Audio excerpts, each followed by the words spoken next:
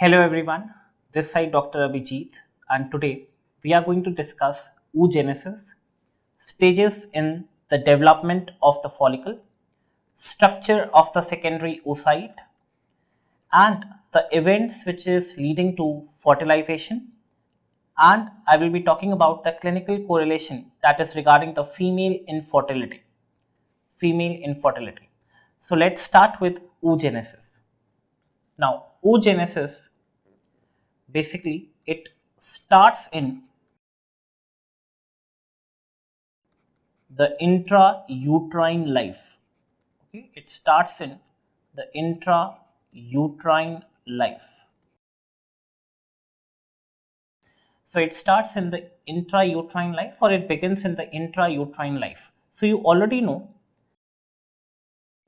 the sex cell, okay, that is the oogonium, oogonia or oogonium. Oogonia and oogonium, it is basically arising from the epiblast, right? The primitive sex cells, right? So the oogonia or the oogonium, it is nothing but the female germ cells, right? It is the female germ cells, and we all know that what will be the number of chromosomes in the female germ cell? It is 46 XX. It is 46 XX, right? I can write it as 44 plus XX, or I can simply write 46 XX, right? So remember, now what will happen to this oogonia? It will undergo mitosis. Now this oogonia will undergo mitosis, and you already know mitosis, it is an equational division, so the number of chromosomes will remain the same. So this oogonia will form the primary oocyte, right? It will form the primary oocyte. Now this primary oocyte will be having the chromosome number, means oogonia जो है वो खा P कर और बड़ा हो जाएगा, it will convert into primary oocyte, and yes, it will have again the chromosome number which will be 46XX, right? So remember, this is, I'm talking about the intrauterine life, okay, when the female, it is in the womb of the pregnant woman, right? So that is where I'm like talking about this. So now what will happen to this primary oocyte? Again it will undergo meiosis 1. There will be reductional division which will be started. Meiosis 1 will be started, but it will not get complete. It will be arrested. It will be arrested in the diplotin stage. It will get arrested in the diplotin stage of prophase 1. Very important. Prophase 1. We have two types of meiosis, meiosis 1 and meiosis 2. Meiosis 1 will have 4 stages: prophase, metaphase, anaphase and telophase. Similarly, meiosis 2 will also have these 4 stages: prophase, metaphase, anaphase, telophase. Now, it is the prophase 1 where this primary oocyte will get arrested, and it is the diplotin stage of prophase 1. Very important. It is the diplotin stage of prophase 1. And remember, prophase 1 has 5 stages. I hope you all remember it. Otherwise, you can remember by a simple mnemonic, that is Lehrati Zulfo Par Dil Diwana. So we have Lehrati Zulfo Par Dil Diwana. Now, how can you remember all the stages of prophase 1? L stands for leptotene. Z stands for zygotine. P stands for pecitine. D stands for diplotene. and another D stands for diakinesis. So you can see these are the stages of prophase 1, right? These are the stages of prophase 1. Now the meiotic division has started, the meiosis 1 has started. It will be continued up till, diplotin, and over here it will get stop, right? Over here after this it will get stop, right? So meiosis 1 will be started, but yes, it will be arrested in the diplotin stage of prophase 1. Now this arrested state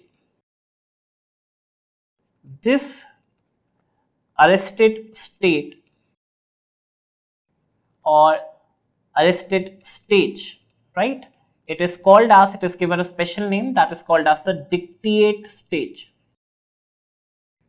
Dictate state or dictate stage, right? Now, there is a question that which stage is absent in spermatogenesis? Dictate stage, right? Now, dictate stage, it is not seen in spermatogenesis because there is nothing called as arrest which is happening in spermatogenesis as like oogenesis. So, there is one question that which state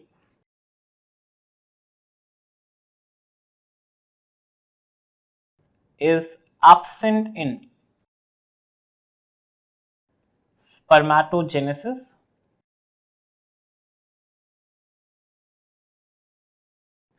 It is the dictate stage.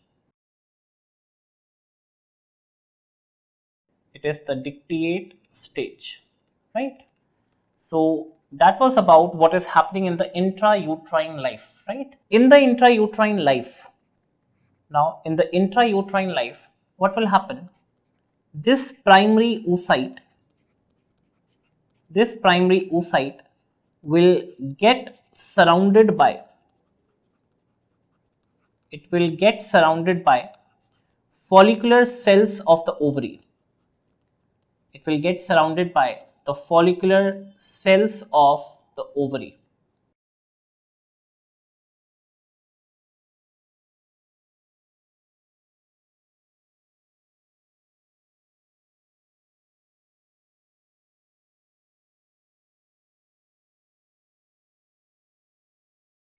Now,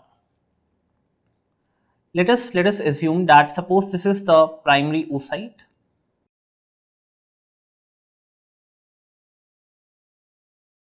This is the primary oocyte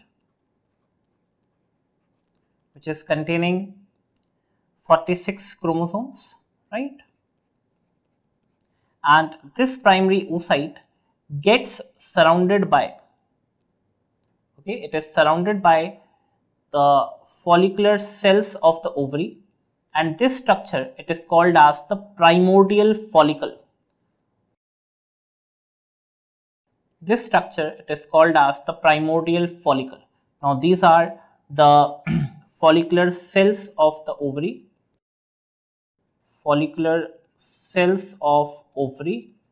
and together the primary oocyte along with the follicular cells of the ovary, this is called as the primordial follicle.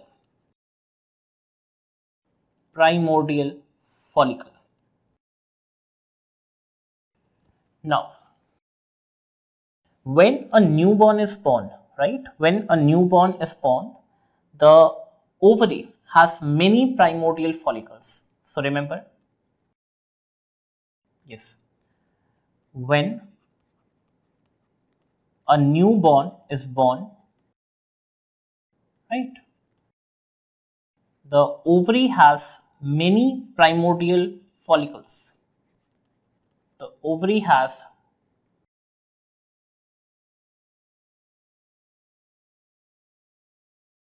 many primordial follicles, right? During menopause, right? Menopause is absence of menstruation. The ovarian follicles, like there will be no follicles in the ovary. So you already know that during menopause,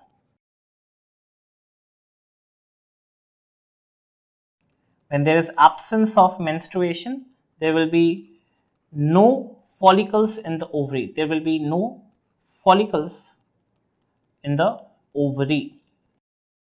So yes, test for ovarian reserve is done to see whether follicles are present in the ovary or not. Like to test for infertility, these follicles are like the test for these reserves are done, right? So remember, the test for ovarian reserve, it is done to see whether the follicles are present in the ovary or not. To see whether follicles are present in the ovary or not. So yes, more number of follicles, like yes, the female is fertile, otherwise if there is decreased number of follicles, the female it is like prone to infertility. Now, this was about till the intrauterine life, right? What is happening in the intrauterine life? The oogonia is converting into primary oocyte. The primary oocyte is getting arrested at the diplotin stage of prophase, and these primary oocytes are getting surrounded by the follicular cells, and together this structure is called as the primordial follicle. Now, let us see what happens at puberty. Now, at puberty, what will happen? The hypothalamus pituitary ovarian axis gets mature, right? The HPO means hypothalamus pituitary ovarian axis, it gets mature, right? It gets mature. Now this hypothalamus pituitary ovarian axis will release, now it will release GnRH in a pulsatile manner, right? It will release GnRH, gonadotropin releasing hormone. It will release gonadotropin releasing hormone, and that too in a pulsatile manner. Continuous manner में नहीं है, pulsatile manner, right? It is pulsatile manner. Now, this GnRH or gonadotropin releasing hormone will act on anterior pituitary. Now, suppose this is the anterior pituitary, will act on anterior pituitary, the pituitary gland. Okay, we have the anterior pituitary and the posterior one, right? So anterior pituitary will release two hormones, and that you already know, that is the LH and FSH, right? We have the luteinizing hormone and the follicle stimulating hormone. So LH stands for luteinizing hormone and FSH stands for follicle stimulating hormone.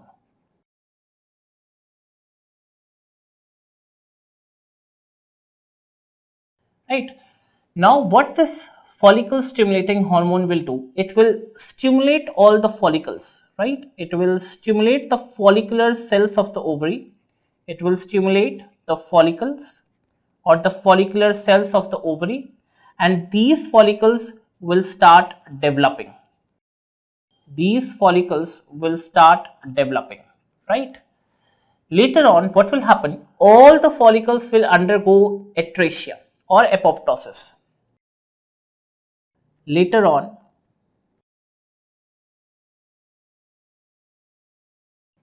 all the follicles will undergo apoptosis or atresia, and only one follicle will be left. okay, and that is called as the dominant follicle, right? And only one follicle will be left, and that is called as the dominant follicle.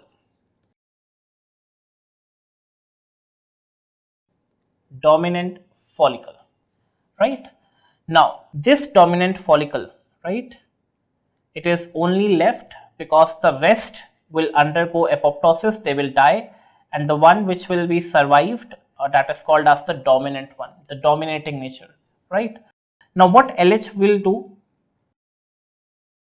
Now, this LH, what will it do? It will resume the meiosis 1, okay? There will be sudden increase in the level of luteinizing hormone, and that will lead to the resumption of meiosis 1.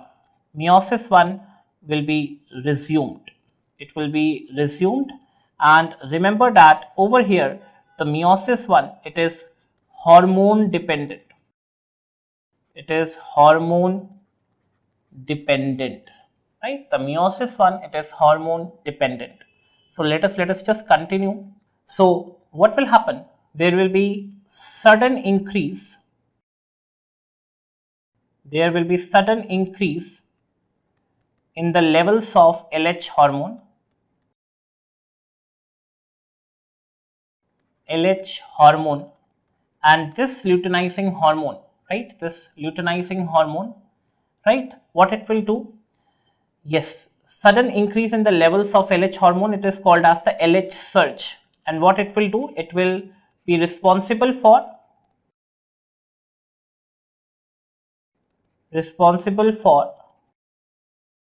resumption of meiosis 1.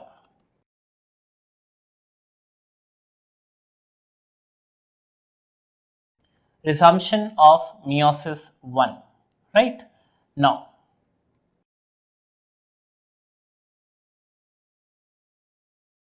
you already know from where we left. Now, suppose this is the primary oocyte, right? This is the primary oocyte, and this primary oocyte, it is containing 46 chromosomes. From here we like left, you can all see over here, right? It was surrounded by the follicular cells, and this is the primary oocyte. Now, what will happen to the primary oocyte? This primary oocyte will, now the meiosis 1 will get completed, okay? The meiosis 1 will complete, and it is at puberty, and at puberty it is due to the LH surge. LH surge, sudden increase in the levels of LH hormone, right, the luteinizing hormone. Now, this meiosis 1 will complete, and what it will form? It will form secondary oocyte. It will form secondary oocyte, and along with the secondary oocyte, there will be formation of the first polar body. Now, this polar body is just meant for the division of cytoplasm, right? So, the minimum cytoplasm and the haploid number of chromosomes. So, it has to like take the cytoplasm and the haploid number of chromosomes, right? Now, this polar body, it is actually to get rid of extra number of chromosomes. To get rid of the extra number of chromosomes. Now, this secondary oocyte, okay, what will be the ploidy level right now over here? It will be 23x, and over here it will be also 23x, right? So, secondary oocyte will contain 23x, right?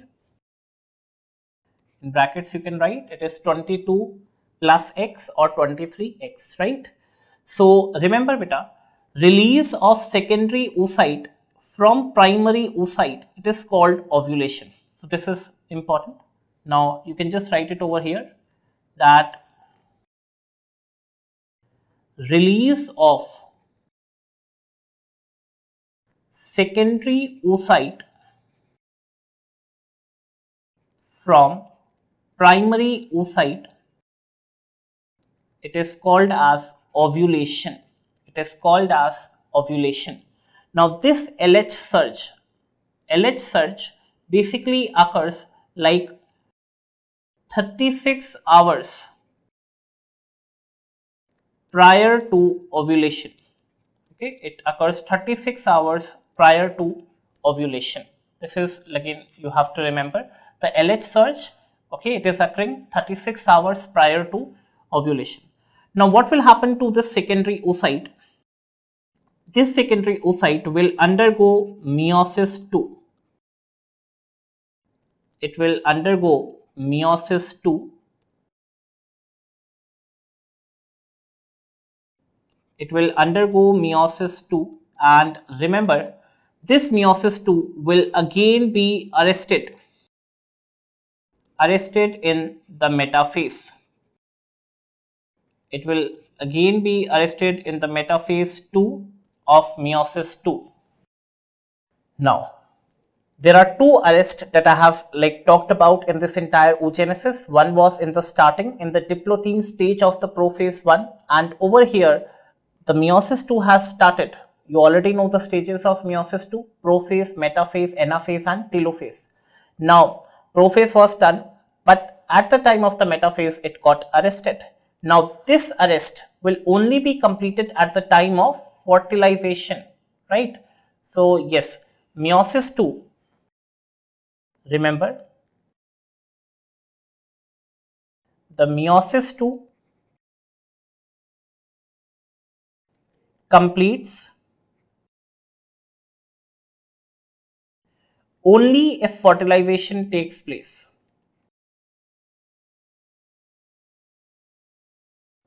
Okay, only if fertilization takes place. And remember that if it is completed, let us suppose that meiosis fertilization take place. Fertilization takes place. So what will happen? Yes, meiosis 2 will be completed and it will lead to the formation of ovum or the female pronucleus along with the second polar body. It will lead to the formation of ovum. This is the ovum, and we have the female pronucleus, right? We have the, let me write it.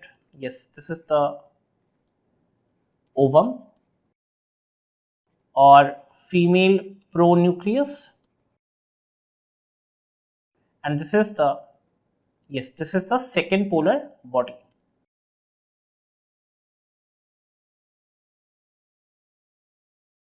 This is the second polar body. Again, remember, the number of chromosomes will remain the same because meiosis 2, you already know, it is just like mitosis, equational division. So yes, the number of chromosomes will remain the same. It will be, yes, it will be 23x in the ovum or female nucleus and 23x in the second polar body, right? So that is about the entire oogenesis. Now I have 2-3 different questions. If I ask you, the first polar body, it is released at time of ovulation, right? First polar body, if you can see over here,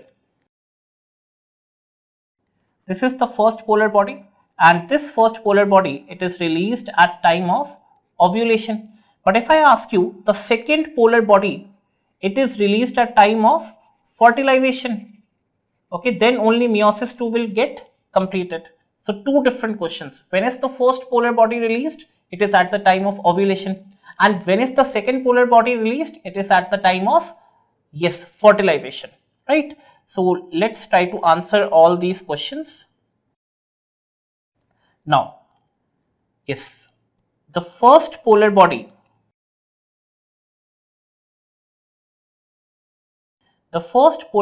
it is released at the time of ovulation. और ovulation क्या होता है? Release of primary oocyte, okay, release of secondary oocyte from the primary oocyte. Primary oocyte से secondary oocyte का बनना, it is called as ovulation, and at the time of ovulation, what is releasing? The first polar body. The second polar body, it is released at the time of fertilization. The size of the ova, you have to remember, it is 120 microns, the largest cell in the human body, 120 microns. The fertilizable span of the ova, okay, or the secondary oocyte, it is around 12 to 24 hours, right? The fertilizable span of the ova or secondary oocyte, it is 12 to 24 hours, and you already know the time between the LH surge and ovulation. I have already discussed, it is like 36 hours prior, or in books it is like written like this, it is 32 to 36 hours, right? Or if it is not given in the option, you can write 24 to 36 hours, right, before ovulation. Hours before ovulation, right? So 32 to 36 hours, it is the best answer, right? It is the best answer. Now, okay, the maximum number of follicles, now tell me, the maximum number of follicles, it is seen at 5th month of intrauterine life, right? It is seen at 5th month of intrauterine life, or I can simply say 20 weeks of intrauterine life. 20 weeks of intrauterine life, right? So how many follicles are seen at 5 month or 20 weeks of intrauterine life? It is around 6 to 7 million follicles. It is around 6 to 7 million follicles. Remember, at the time of birth, it is approximately around 1 to 2 million follicles. 1 to 2 million follicles, and at the time of puberty, it is 4 to 5 lakhs follicles. They all are undergoing atresia, right? So yes, we have 4 to 5 lakhs follicles. And remember, out of this 4 to 5 lakh follicles, these are like out of which 500 follicles will mature in the entire life of the female. Okay, it will mature in the entire life of the female.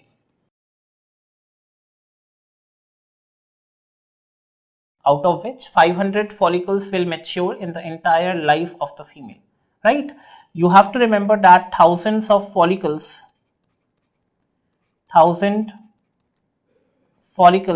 they undergo atresia every month.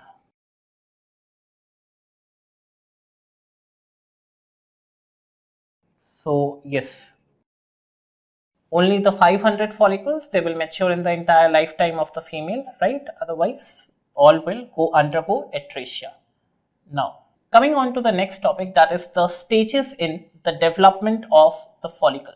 The stages in the development of the follicle. Now, let us see over here. We will draw and we will write together, right? Now, the first step, we have the primordial follicle. Primordial follicle. Now, when I say primordial follicle, you already know the primary oocyte will get surrounded by the follicular cells of the ovary, right? So, this is I have already discussed. So, remember, we have the primary oocyte. The primary oocyte gets surrounded by flat single, okay, these are flat single layer of follicular cells, right? Single layer of follicular cells of the ovary.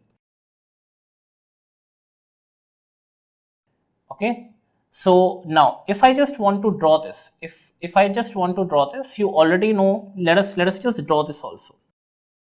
Now let us suppose this is the primordial follicle. I mean, this is the primary oocyte, right? This is the primary oocyte, and this primary oocyte, it is surrounded by the flat cells. Now let us try to draw these flat cells with green color. The flat cells, just you have to draw the line diagrams, nothing fancy has to be drawn. So yes, these are the flat cells of the ovary,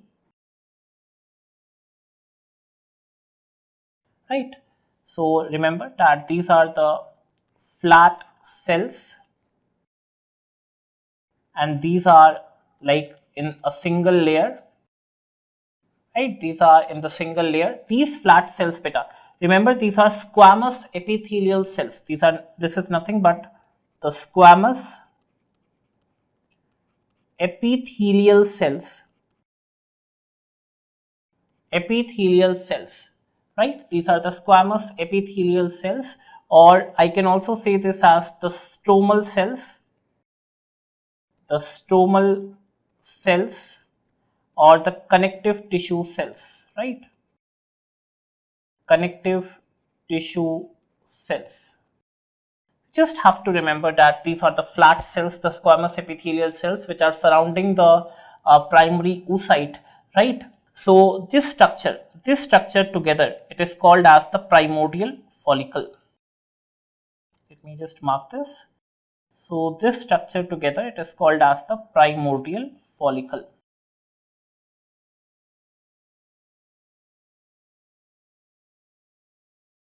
Now, after the nutrition, this primordial follicle will convert into primary follicle, right? This was the primordial follicle. Now, after the nutrition, this will convert into, yes, this will convert into primary follicle.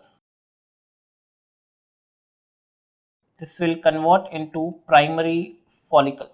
Now, let us just first understand what is there in the primary follicle, and then we will draw the corresponding diagram. So you already know the primary oocyte. The primary oocyte will be now surrounded by, okay, the primary oocyte will be surrounded by single layer of cuboidal follicular cells, okay, single layer of cuboidal follicular cells, single layer of cuboidal follicular cells. And remember that these cuboidal follicular cells, they are called as the granulosa cells, okay, these are called as the granulosa cells of the ovary, right? So yes, this is the structure of the primordial of the primary follicle. Let us just draw this. It will like remain the same only.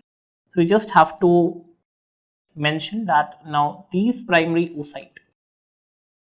Now let us suppose this is the primary oocyte.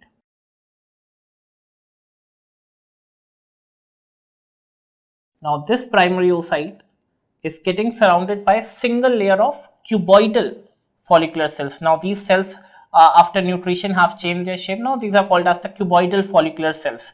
So yes, these are the cuboidal follicular cells which are present in a single layer, and it is surrounding the ovary,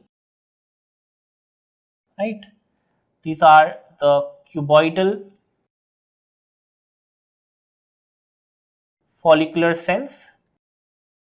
And remember, these cuboidal follicular cells are called as the granulosa cells. Granulosa cells, right? Granulosa cells. And yeah, this structure together, it is called as the primary follicle. Primary follicle.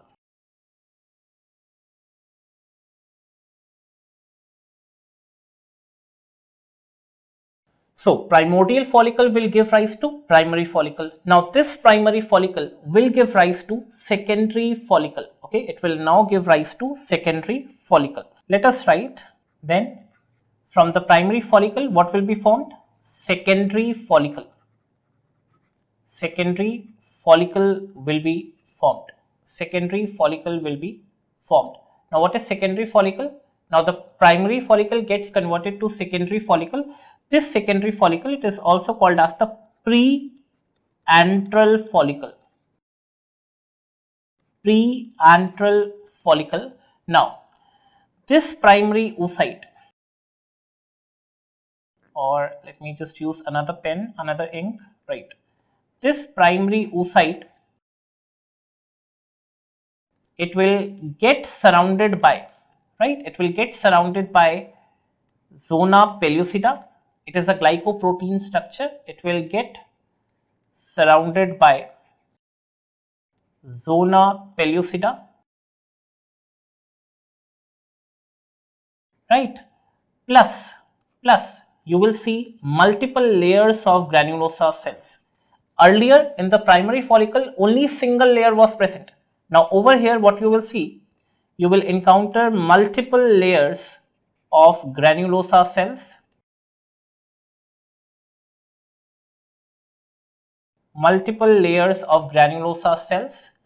plus in return to this you will also see few theca cells. There will be theca cells which is present in the ovary. So you will see this structure like this, right.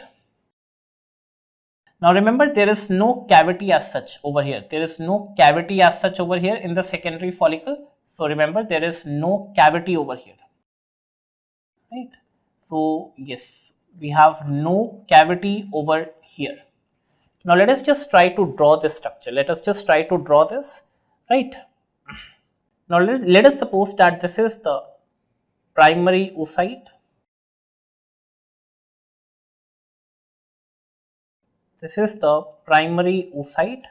Now this primary oocyte, it is getting surrounded by the zona pellucida. So let me just draw the zona pellucida with this highlighter.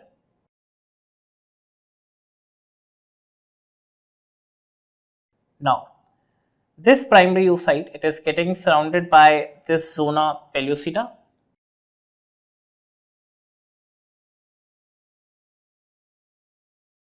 And you will see there was earlier only one layer of granulosa cells. Now you will have multiple layers of granulosa cells. So let us just try to draw this.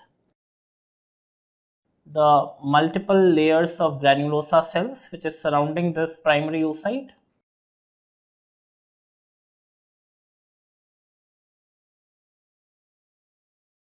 So you can draw 2-3 layers over here.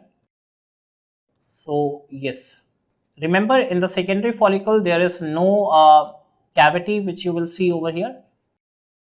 So yes, these are the granulosa cells of the ovary, and in return, like, you will also see, okay, you will also see the theca layer. Okay, you will also see the theca layer. You will see the few theca cells. I'm just drawing like it in the form of a line because they are few in number and only like they are present around this granulosa cells. So yes, these are the theca cells, right? Or I can simply say the theca layer, right? These are the follicular cells only. The follicular cells only which has no converted into a layer, that is the theca layer, right? This is the theca layer, right? Now what will happen? This secondary follicle will now convert into tertiary follicle. This secondary follicle will now convert into tertiary follicle, also called as the antral follicle, right? It will now convert into the tertiary follicle, or also called as the antral follicle. Okay, it is also called as the antral follicle. Now again, what will happen? The primary oocyte, okay, they will be okay. Now in the tertiary follicle, right, in the tertiary follicle, what you can see over here, that the granulosa cells will release its secretion. then there will be formation of a cavity over here, right? There will be formation of a cavity over here, and that cavity is called as the antrum cavity. Okay, it is a fluid which is secreted by the granulosa cells. So what will happen? You will see a cavity. Let me just draw it so to make you understand. Yeah, I don't have. Yeah, let us suppose this is the cavity, and this cavity. It is called as the antral cavity. Antral cavity. Now, due to this cavity, what will happen? This now in the tertiary follicle, the primary oocyte will be changed into secondary oocyte. It will be changed into secondary oocyte, right? We will have secondary oocyte. Now, around the secondary oocyte, you already know we have a layer of zona pellucida. We have a layer of zona pellucida around the secondary oocyte. This I have already told you. The structure will remain the same. This is zona pellucida, and yes, we have this antral cavity, and again this theca layer will be divided into two layers. These theca cells will be divided into an inner layer, and it will divided into an outer layer, which is called as theca interna and externa respectively. So we have theca interna and we have theca externa, right? Theca externa, and yes, we have these granulosa cells which are like surrounding, and these granulosa cells has no secreted their secretions, and there is formation of a cavity that is called as the antral cavity, which is filled with secretions, and this antral cavity, okay, let us just write about this also. You already know this antral cavity, it is a fluid. It is formed because of the fluid secreted by granulosa cells. It is a fluid secreted by granulosa cells, right? So it is also known as the liquor folliculi. It is also known as the liquor folliculi, right? So yeah, the granulosa cells are secreting, okay, and that is like an antral cavity is formed, which is also called as the liquor folliculi, right? And you already know zona pellucida, it is a glycoprotein layer. I have not mentioned, just write it, it is a glycoprotein layer. It is a glycoprotein layer. Now, what will happen after the tertiary follicle? After the tertiary follicle, the mature Graafian follicle will be formed, right? After the tertiary follicle, remember, the mature Graafian follicle will be formed.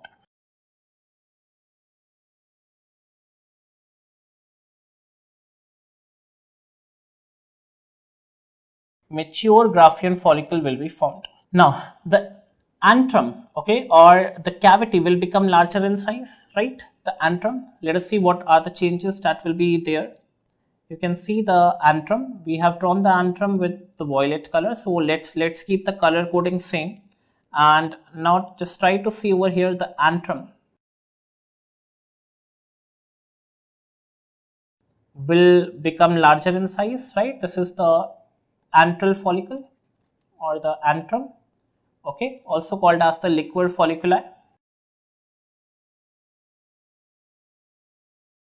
Liquor folliculi, right? Now we have the secondary oocyte. We have the secondary oocyte. This secondary oocyte, it is having the covering of zona pellucida, right? This is having the covering of zona pellucida. Now, the Graafian follicular cells, right? The Graafian cells, or sorry, repeat. Now, the granulosa cells, which is surrounding the ovary, okay, the granulosa cells which is surrounding the ovary, okay, these are termed, they are given a special name, okay, which are surrounding the secondary oocyte, they are called as cumulus oophoricus. So these are called as cumulus oophoricus. So these are nothing but the granulosa cells only,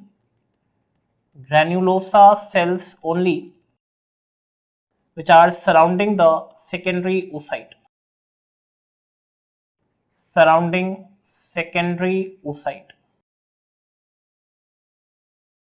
right? Cumulus oophoricus, and some of these granulosa cells will be connecting this, yes, with the theca layer, and these are called as the germ cells, or sorry, the germ hill, right? So these are granulosa cells only, the specialized granulosa cells, just connecting it to the theca layer. So yes, let me just draw the theca layer as well. So you can all see we have the theca interna, right? And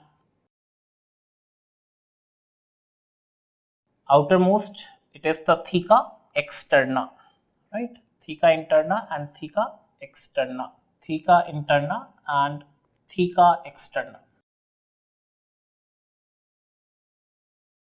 right? Theca interna, theca externa. So that is why like this is the mature Graafian follicle that you can see over here. So these are the various stages in the development of the follicle that I have already discussed. The primordial follicle will give rise to primary follicle. The primary follicle will give rise to secondary follicle. The secondary follicle will give rise to tertiary, and later on the mature Graafian follicle will be formed, right?